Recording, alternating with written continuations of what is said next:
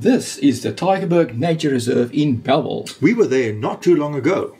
Yeah, what a beautiful, beautiful nature reserve it was. But this was a long time ago. This was in 2002 that I took these photos. And there were a lot of trees and a lot of animals and a massive amount of beautiful views. Oh, beautiful photos of those trees.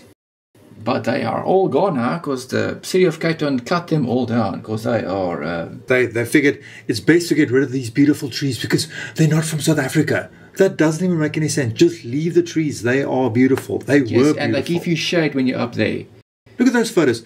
Well, it was a good day at the Tygerberg Nature Reserve that day.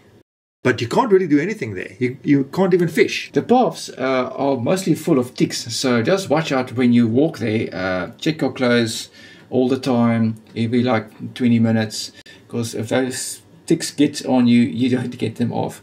Oh, look at those real blesbok that were there that day. Were they actually there? I can't believe it. What happened to them? They have massive horns on them, so you don't know how close you can get to them. What happened to those? I mean, are there still any left in 2024? No, I think they're all gone. Nobody knows, guys. Until the next one, this is me, Anton LaRue, and Etienne Rousseau.